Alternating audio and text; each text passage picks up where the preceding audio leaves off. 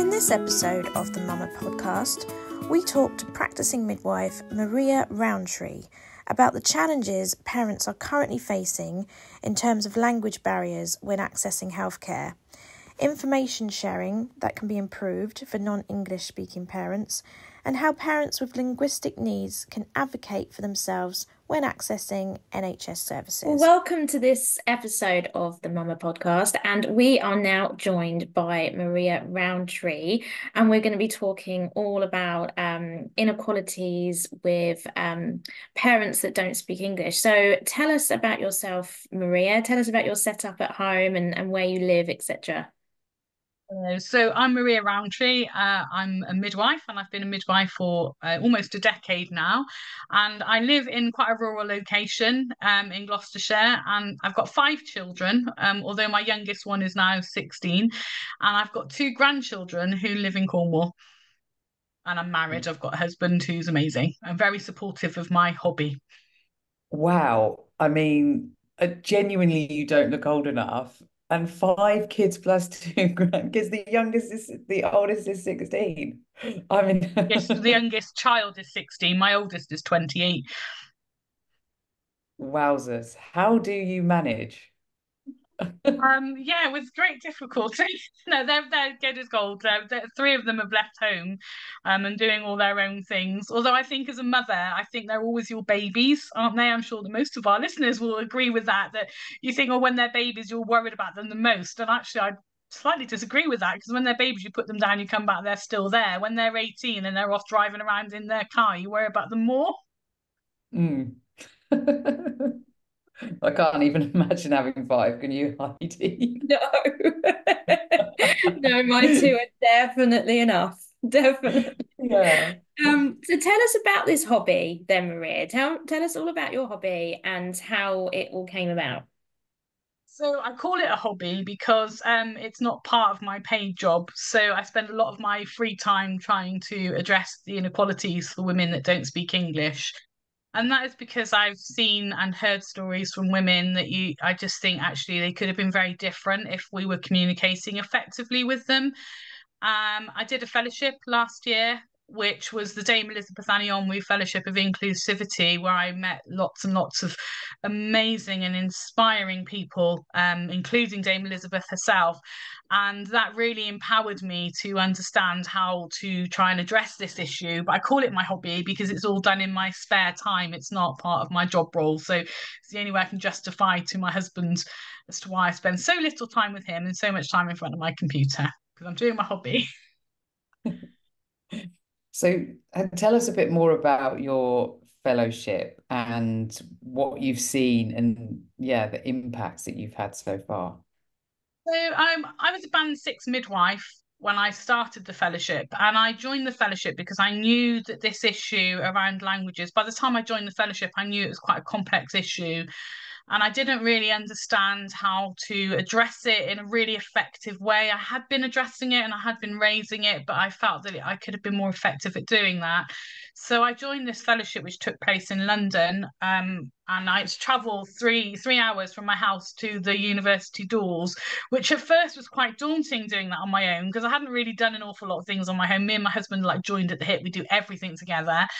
So yeah, it was quite overwhelming and to begin with, but then actually I really started enjoying those train journeys and I started re-engaging with poetry. I've written lots and lots of poems around inclusivity, reflecting on our lessons that we would have.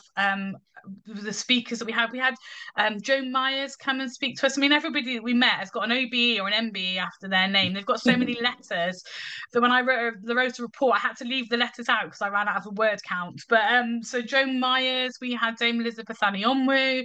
She came and spoke to us. We had Janet File, who is just phenomenal as well. Ruth Oshikanlu. We had Roxanne Crosby Nairobi. I think I've got that the wrong way around. She came and spoke to us, and we talking about inclusive practice and how to make sure that we're looking after our colleagues, how to be inclusive for our patients. So it's lots and lots of issues. We didn't really have a session on languages as such, but part of the fellowship involved creating a project, which I already have my project in mind. And I joined the fellowship to get this project off the ground, but then actually gained an awful lot of insight into other issues that I'm really also passionate about. So yeah, that was the fellowship, and doing the research during that. And the fellowship didn't require you to do research, but I'm just one of these people. If I read a piece of evidence, I fall down the rabbit hole of reading all the evidence that piece of evidence has been built on, then going back and back and back. So you end up with like pages and pages and pages of research and evidence. And yeah, I think the more I looked into this issue with the languages, the more I realized that actually some work has already been done but not implemented, and that actually the issue that I initially believed was just something that was local to the trust I worked in was actually a very national issue. And that actually, even though policies and guidelines did exist, that there were very, very little implementation of that. And I talk about accountability later, but that total lack of accountability for the lack of implementation, and then the effect that has on women on the front line when we're providing women, well, supposed to be providing women-centred care. So that was the fellowship for me, and why, yeah, where I am and talking to you today. So what are the challenges that parents are currently facing in terms of language barriers? And what are the statistics around that? The challenges are quite considerable. So I initially started off by writing a list from a community midwife perspective of all of the challenges that women face in maternity services. And that list was 4 word page documents long. It was 4 pages long. It was like one thing after Wow. another, after another, after another. It's a huge list. So it is every single step of the journey. It's different hospitals are all doing different things. Some hospitals do things very well, other hospitals not quite so well. Your website was the first, and it was the first website that I could signpost my women to. So I'm incredibly grateful that you set that up. And it's, as a community midwife working in an area of significant deprivation where women face many, many challenges, actually signposting is a very big part of my job. And even the signposting for these women and these families is really quite small compared to what we can offer to women that speak English, or compared to what we can offer for women that are able to advocate for themselves. So yeah, huge challenges. It's everything. I mean, even right down from trying to that first initial booking appointment, trying to organise that and knowing when that should be, if you're not familiar with our healthcare system and you're not familiar with our language, that's an issue, right up until the point when you're breastfeeding your baby or thinking about safe sleep. It's like every single thing in between, and even down to raising concerns if you've got issues with your care. It's like, or you want to give feedback, that actually in many trusts that is very, very difficult for women and families to do. You can't, a lot of hospitals, as part of the fellowship, I was reading a piece of research that was saying about the fact their voices are very rarely heard and that they very rarely complain. And I put the piece of research down because I knew exactly why that we weren't hearing them in the complaints. And I went and had a look at, I think it was about 15 to 20 landing pages for the PALS service, which is the Patient Advice and Liaison Service. And out of the 15 or 20 that I looked at, only 3 of them had considered the fact that some people might not speak English. And of those 3, only 1 of them had actually put how to access PALS in a different language.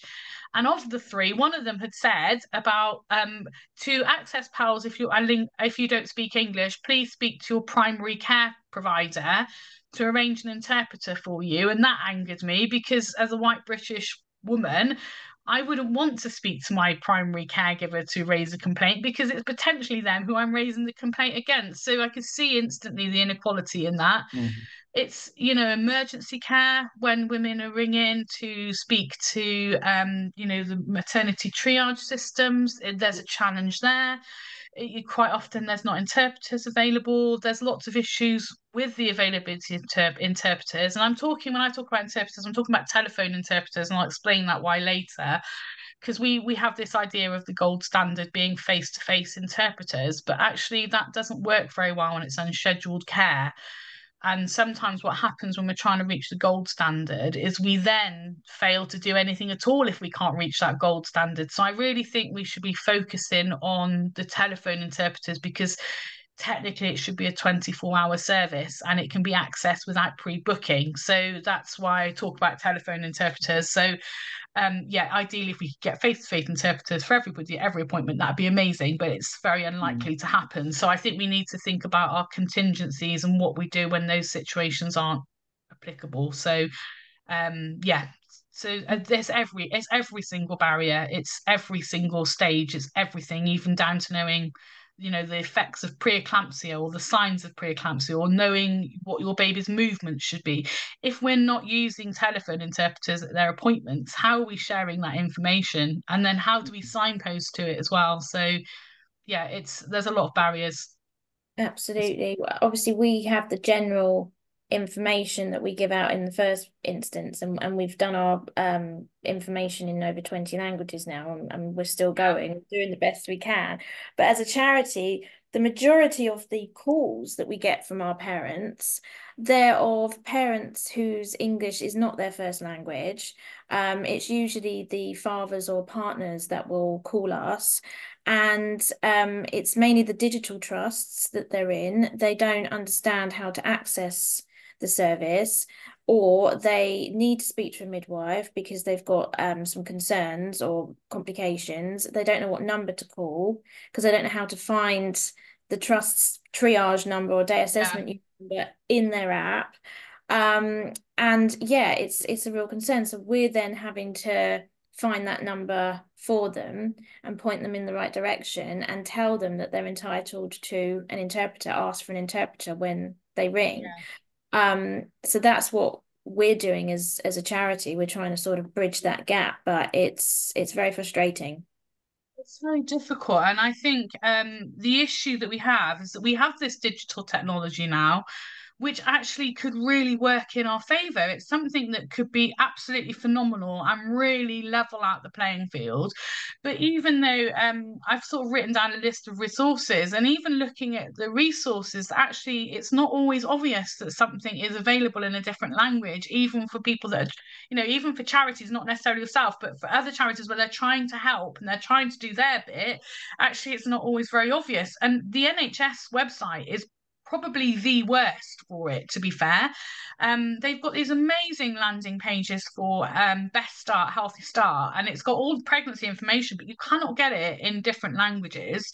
Some hospitals have taken it upon themselves to do that for their patients, which is amazing. And some of them are using the Google Translate on their website, which was being told, oh, you shouldn't be using that, you shouldn't be using that. But what I find when we do that is then we do nothing. So actually, it's trying to figure out what's appropriate, and actually doing nothing is never appropriate. So it's just such a challenge. And the other thing I would pose to you then, Heidi, is that if they haven't got their partner with them, or if they haven't got a friend with them, how do they ring someone and tell them that they're bleeding? You know, how do they ring and say that their baby's not moving?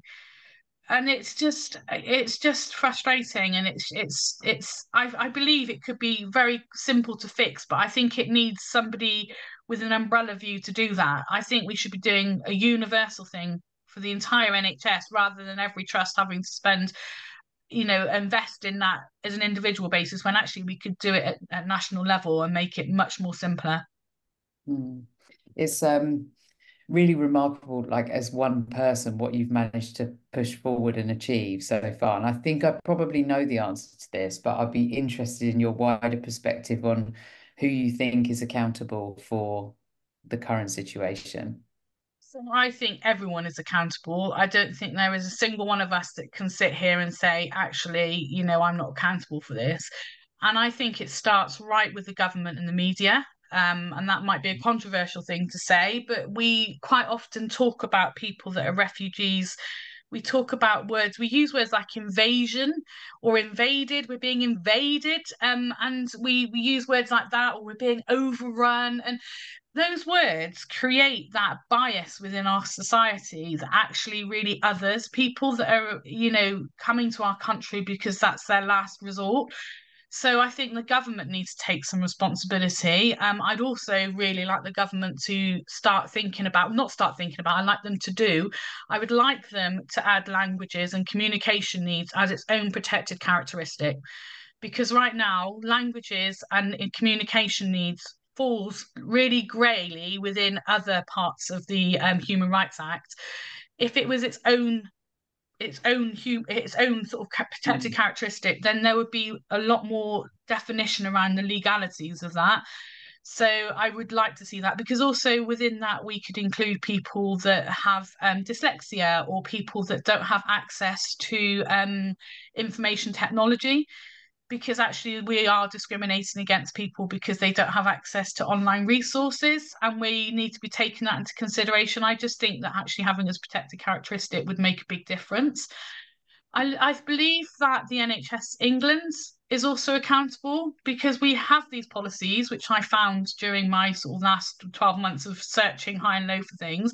So these policies are there, the guidelines are there to put these services into place and to make sure they're accessible and that they're fit for purpose. But actually, who's implementing that? Because from the front line, which is where I am, I see a service that isn't fit for purpose on all occasions. So who's accountable for that? So is that a trust level thing? I'm not sure it is. I think it's a national level thing. And I believe that they spend over something ridiculous like £40 million on interpreter services annually throughout the NHS. And I believe that that money could be far better spent creating a national call centre which is available 24/7, because actually at the moment it's not available 24/7. It says it is, but I've been in situations myself and reported by midwives that they've not been able to get hold of interpreters at 3 o'clock in the morning. Well, women don't conveniently have their babies in office hours. Women don't conveniently have emergencies in office hours, and they don't conveniently report reduced movements in office hours. So we need to be really thinking about that service and what it should look like. And also having it accessible, having female interpreters is really important, because that's, most of us would rather speak to a female, and for cultural reasons, that's usually more appropriate. So that's the accountability in regarding to NHS England, is the implementation of the policies that do exist, holding the trusts accountable when they don't exist, making sure that we are recording and reporting data for women accurately. So if they have a face of language issue, even if English isn't their first language, to accurately report that and then include them in the statistics and the data when we're pulling that information, having a look at what their journeys look like through maternity.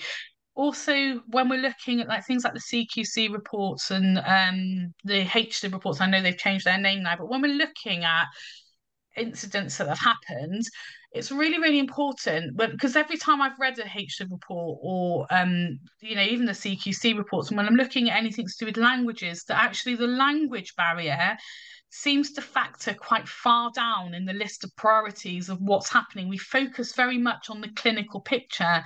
And my argument as a midwife is that actually, quite often, we look at the clinical picture because of something the woman has told us.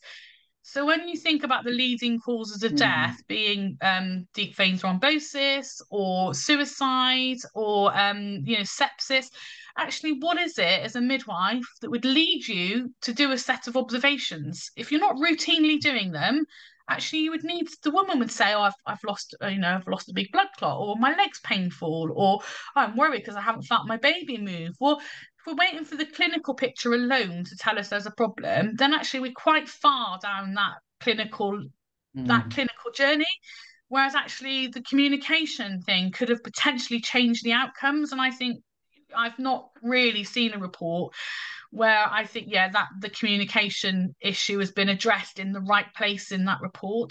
Does that make sense? It's like... Yeah, I'd have thought these days as well, like if you think about like what you can do with AI and data, that I mean, it would take some investment, but surely there could be something that was like, like they use at the United Nations. It's like an instant translation. It's like you're sitting there talking the same language and there's hardly any Yeah, and lack, you know? there is some research. There's a lot of research going on, and the AI has got its own issues. But it's like actually what we end up doing, like I say, we try to raise this gold standard, and then what we do when we can't reach it is we do nothing instead, and that's Yeah. not okay.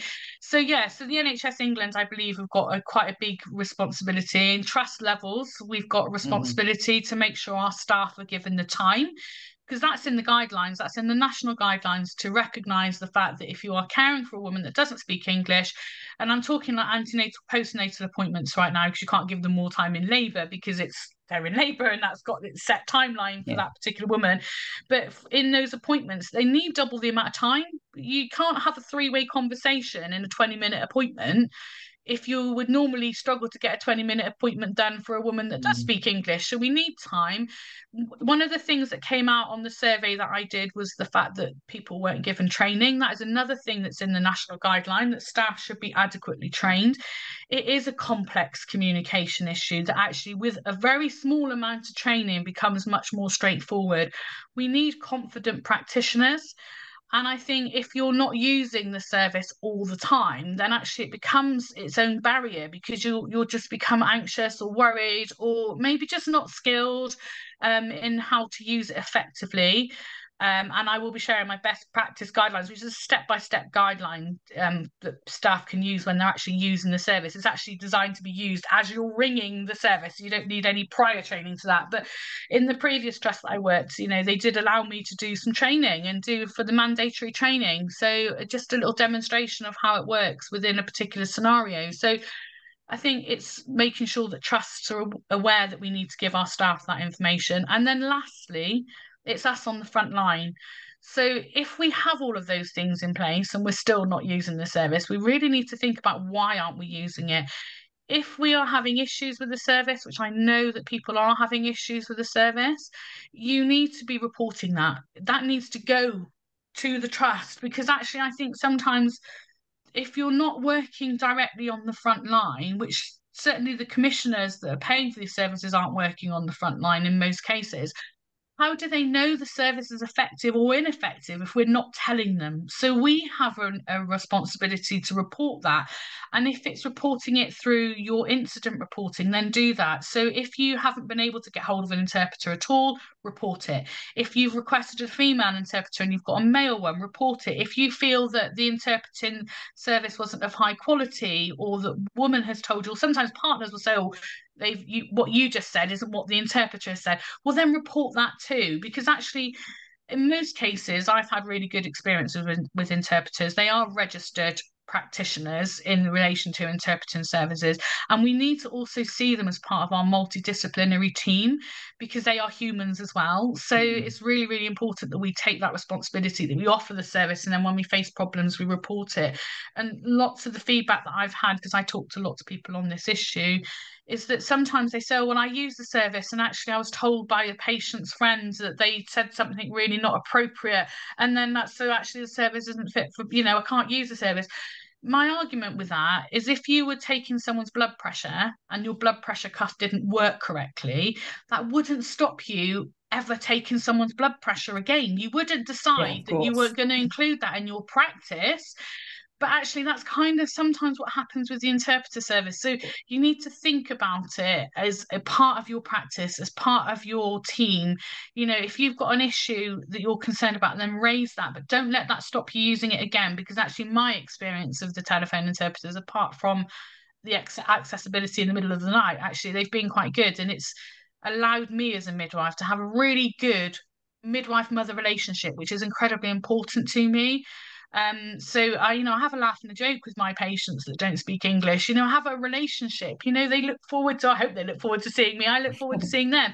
So it's, that's important for my job satisfaction. These women are as important to me as any other woman. And I think we all need to be thinking about that as midwives. Does this woman know that she's as important to me as the woman that's coming in after her? And we should be making them feel like they are valued and that they are autonomous women, and empowering them to safely and confidently go through their pregnancy journey and beyond. Definitely. I absolutely love that. That's lovely. Because, you know, a lot of women that don't speak English don't understand what to expect either. You know, they've got such low expectations or standards of the service in the first place. They don't know whether they're getting good care or not. Yeah. Your step-by-step guide sounds fantastic. So we'd love to get that on our website. So, you know, we can share that with other healthcare professionals. I'm just thinking about the stats and the data as well, because I'm thinking about the amount of calls I get and the amount of women that you must see. Do you have any sort of national data of how many non-English parents there are going through the maternity services? So I don't know about the non-English parents going through the maternity services as such, but I did contact the Office of National Statistics last year, because when the most recent Embrace report came out in October 23, I noticed quite a consistent figure really was that 5% of maternal deaths were attributed to women that didn't speak English. And so I thought, okay, well, actually, I initially thought, well, I know that 0.2%, or no, not 2% of the population didn't speak English. I thought, oh, maybe that's then that, you know, that they're overrepresented.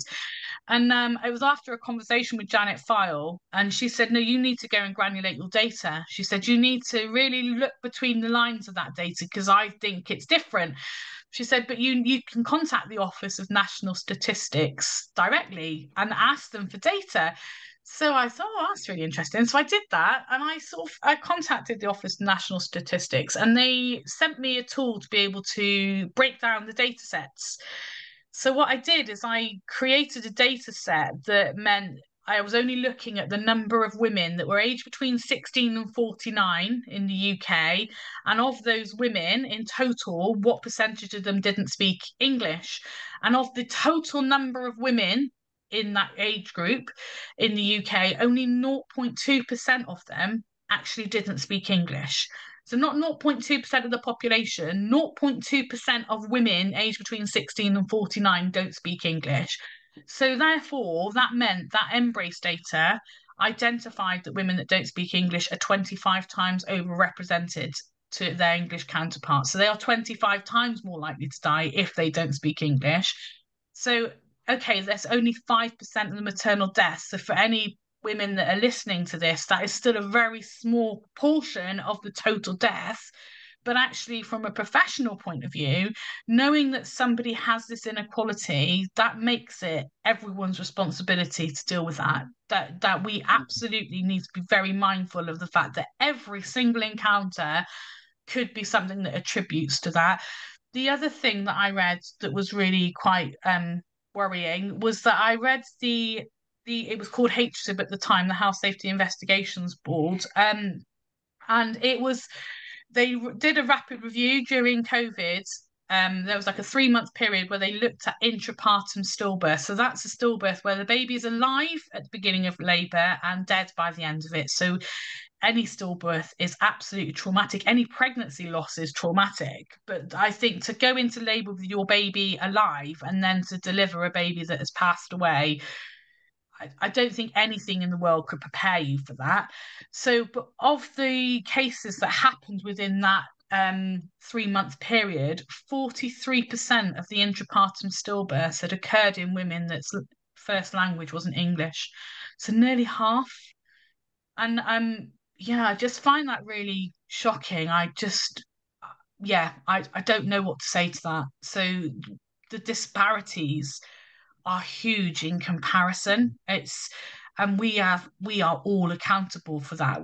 We absolutely are. And until we put our hands up and say, okay, I can do better, then we're not going to change that. And that's absolutely not okay. And I think when we talk about Black and brown women having disadvantage in pregnancy and in birth, I think we all need to be accountable and aware that we're accountable for that as well. I really hate the term unconscious bias because I feel that that word doesn't hold accountability anywhere. It's almost like a word that you just throw up into the air and it's like, well, it doesn't mean anything because I was unconscious. I wasn't unconscious when I went to work this morning. I never am. You know, I think we need to be taking those words away and thinking about actually what is it that's caused us to think a certain way. You know, when I've sat in many places where I've heard stories of Black women that have given birth and they're really terrible experiences. But as a midwife, I sit there and I listen and I think, do you know, this comes down to basic human care. It's not about race. It is because we're treating people of different races differently, but actually it's quite simple to fix it. We just need to listen, and we need to act, and we need to listen to our women. That's like first day of midwifery school, is that we listen and put the women at the center of everything we do.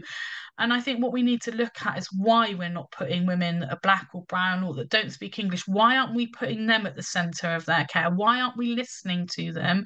And why aren't we doing everything in our power to make sure we listen and then act upon what they're telling us? So I'm just thinking, what advice would you give those parents then on how to advocate for themselves? So you should be asking for an interpreter. So when you book your appointment, make it really clear that English isn't your first language. That's really important. So I know sometimes people don't want to admit they're worried they're going to be discriminated against if they say that they don't speak English, or I know that partners quite often will interpret for their pregnant people. So I think it's about being really clear and saying, actually, I don't speak English, or I speak little English, I need an interpreter, and putting that on your very first form. And then asking for double appointments. That's really important because you need double appointments. So I think asking for that. And I know there's a lot of information around legalities of it and where does that sit, and it's not particularly clear. However, I feel that we need to go back to what informed consent is, because informed consent is a legal requirement of care, and it should come directly from the patient. So I'm just going to read out the Department of Health quote on informed consent and what it means, because I think this is where our anchor is going to be. So consent, and this is not in their interpreting document, this is in their consent for treatment document. So a legal and ethical principle that valid consent must be obtained and reflects the right of the patient. Touching a patient without valid consent may constitute a criminal offence of battery. This is in the legal document. So if the patient experiences harm as a result of treatment when informed consent has not been obtained, then they may be considered as negligence. So this is what we need to be thinking about. Informed consent should come directly from the patient. It is a legal requirement of our care, and it should not come from the partner or a friend, unless the patient has specifically said, and it has to come from the patient, that they've declined the use of interpreter services. Now, within a few documents, it says that we should still be getting an interpreter on the phone and then documenting that declining of the interpreter service, because we need to hear the woman's voice, and we need to also be telling her why we're recommending an interpreter in the first place. Now, it is absolutely her right to decline that interpreter, absolutely, because that's informed consent. But actually, you need to make sure it's informed consent, that she's got the information in the first place to decline it. If she's going to use a partner or a friend, we still need to be documenting that we've had that conversation with an interpreter on the phone and the reasons why. And then we should also make sure that we are making that partner or that friend aware of the implications of them interpreting. So we need to also keep that offer of the interpreter always open, because if they've chosen to have a friend or their husband or their partner interpret for them, then that's their right to do so. We need to document that we've had that conversation, but we also need to make sure that that partner knows that if they don't understand something, that it could have an implication on that person's care, and to ask for an interpreter if they need it, and also say to them in an emergency scenario, if something was happening, it puts you in a very difficult position then, because actually you were working as an interpreter rather than being a birth supporter. Because I think that's the other thing we need to think about when we don't use interpreters, when we don't offer them in the first place. Actually, we're putting a lot of pressure on that person that's supporting them, and actually we're putting them in a position where they're in between us and the patient, rather than being an advocate for the patient. I don't know if that does that make sense. Like, we're changing their role. Yeah, it makes complete sense. We're actually working with Erwin Mitchell at the moment on a web page specifically on informed consent. So with your help, we will get this additional information into that document, because it's just so important, and it's for everybody. Yeah, absolutely. It is for everybody. And I think we talk a lot about, when I talk about informed consent, or when I talk about not using partners or friends and family without first having that conversation with an interpreter, we quite often talk about like domestic abuse. And yeah, that is definitely something we should be thinking about. Have we got a partner that's controlling and coercive? But actually, I think it's beyond that. I think not every partner is abusive. It's about, to me, it's more about that vicarious trauma. When we use a partner, or and we shouldn't use children, but I've heard many stories where children are used to deliver really difficult messages. It's like, what on earth?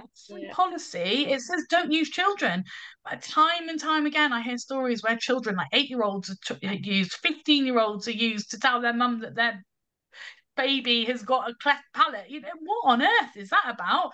I think we need to be thinking about the fact that, it's partners might not, they don't know what they don't know. If English isn't your first language, then you don't know what you don't know, do you? So I've heard of stories where women have been diagnosed with, and I share this story quite a lot because it was two things. She was diagnosed with gestational diabetes, and she was diagnosed with preeclampsia, or essentially pregnancy-induced hypertension, but they were worrying about it potentially being preeclampsia. And she was given medication for both. And then the information was shared with her, and actually her midwife saw her 2 weeks later and realised that she wasn't taking the medication. And actually it turns out that when the person was used to interpret, they didn't know what was being said. And so this woman had been non-compliant with her medication. She didn't know what it's for. And then, I mentioned in my presentation that I did for the maternity and midwifery hour, actually our labels for our medications, why we print them in English if we know that person doesn't read English? That's a patient label.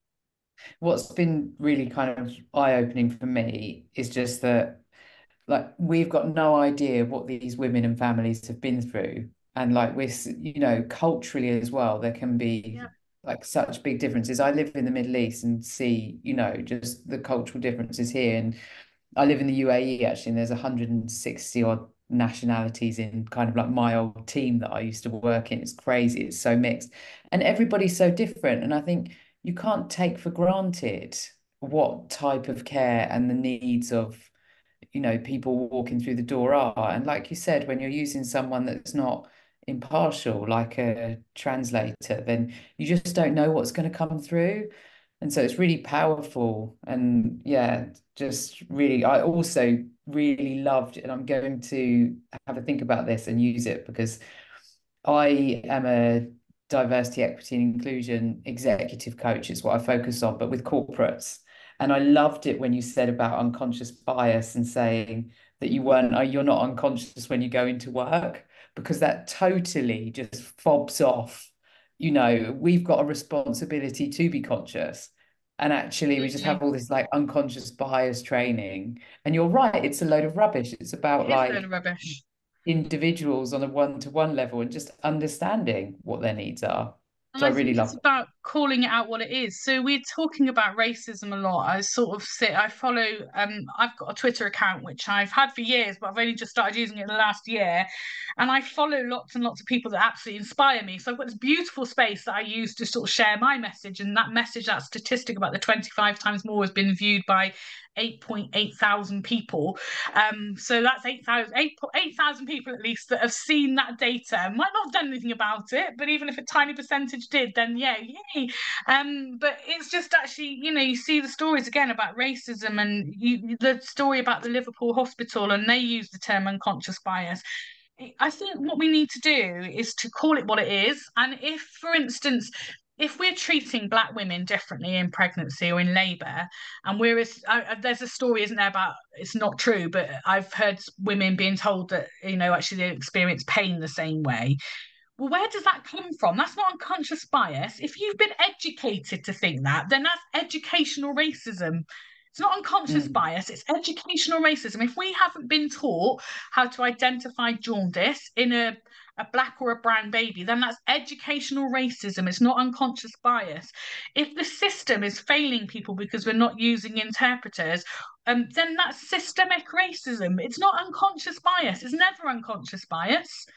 It's I never love unconscious it. bias. And we need that language. We need that really powerful language. Our words, the word is mightier than the sword. Well, let's use them to really clarify things. Let's use it to cut through these issues, and let's call things what they are. Let's not call it unconscious bias. We hear one of your poems. Yeah, you could do. I've written a poem about this particular issue. So this is a poem of stories, and when I read this poem out, this poem goes everywhere with me. You can see how old the paper is. This is a poem based on stories that I've heard, so I've shared some of those stories today, but this is really to try and make healthcare professionals understand why we should be offering interpreters. And every single one of these verses in this poem is a different woman's voice, and that's really, really important to know that I haven't just made this up. These are stories that I've put together from those stories that I've heard. So the poem is called Hear Me. You don't know if I'm safe in my home. You don't know if I have the freedom to roam. How can I explain I've experienced harm? How will I know when to raise the alarm if you talk to my abuser to hear me? You haven't involved me in choices of care. I've not attended appointments, not known when or where. Just seen the doctor, don't understand the plans. Not sure what these pills are in my hand, because you've explained to my child and not me. I've questions and don't have the language to ask. I've fears, but you can't see beyond my mask. Intimate issues I need to discuss, but I've come with a person I don't really trust when you speak to my neighbour to hear me. I'm nervous and don't know what lies ahead. My experience of birth just fills me with dread. I don't understand what you try to explain. My informed consent hasn't been obtained when you ask my husband and not me. For when I am hungry, thirsty or low, without an interpreter, how will you know? If I am in pain or petrified by fear, how will I know your concern is sincere if you talk through my family to hear me? Thank you. Wow. Wow, I'm welling up. Yeah, that's amazing. Really Thank powerful. you. But it's just it's the stories of women. It's not, I can't take credit for it. I just put it together in a rhyming way. Beautiful though. But I think we No, but just it's need to so hear them. powerful. We absolutely need to hear them, and we need to just treat them with respect and the dignity that they deserve, and not be part of adding to their trauma. And like you said earlier, you don't know what that person sat in front of you has faced. And when we talk about refugees and asylum seekers, some of the stories I've heard I've struggled to sleep at night. And then to think as a midwife that I could then add to that by not getting proper consent for a vaginal examination. And, how traumatic would that be when you don't know what's actually happening? And given the fact that these women may have experienced, like, really, regardless of what their previous experiences, that's traumatic in itself. Let's just acknowledge that. We shouldn't be doing anything without consent, and it needs to be informed. But actually, you're adding to it. And as a midwife, my job is to do no harm. As a midwife, my job is to be with women. And as a midwife, my job is to do whatever it takes to meaningfully be with women. Thank How you. can people get involved and support you, Maria, and find you and follow you on Twitter? So on Twitter, I'm quite easy to find. Like I say, this is my hobby because as of yet, I haven't made it my full-time job. I will work on that. I'm hoping to do some research next year. So I'm applying to the NHS to do some research because I really want the voices of these women to be at the centre of everything we do for change. And the research that I do, it hopefully will definitely lead to change. That's my hope, and I will make it my lifelong ambition to make things different and make things better. And I believe there are many midwives out there that do want to do better, and maybe they're not sure how to. I think there's lots of things that we can do. So I'd really love it if, as midwives, healthcare professionals, whether you're a maternity care assistant, whether you're an obstetrician, whether you're a director of midwifery, to really, really think about how we make our practice inclusive for all, and what we need to do for each person to give them equitable care. Now we bounce that word around a lot, like equitable, inclusivity, diversity. That needs to be meaningful. And just because somebody is in a tiny group, a 0.2% group, doesn't mean they're no less important. So I don't see how you can address any health inequalities if you're not including everybody within that sort of, focus. I'd really like the NHS England to have some accountability for the implementation of these policies and guidelines. It's okay writing them, but even as a person on the front line with 15% of my patients not speaking English, I didn't know those policies existed. So that means that we're not implementing them. The midwives at the front line need to know about all these resources that are available. I'd like the NHS to change their Start for Life, because that's a really good resource. And it shouldn't be up to a charity such as yourself to be the leading people to make these changes. This is the NHS's responsibility. So either they invest in what you're doing and make that accessible to more people because of the investment, or they take accountability and do it themselves. And I think they should do a bit of both of that. And I just like to one thing that I'd really like to do is to kind of support any agencies that work with women to raise their voice and to empower them. So anyone that can support me to do that, that'd be great to get into contact. I'm speaking at the Maternity and Midwifery Festival in Birmingham. I've chosen to go to Birmingham because of the demographic of the patients there, because hopefully when I go and speak about these best practice guidelines, that's going to really benefit the midwives that work in those areas.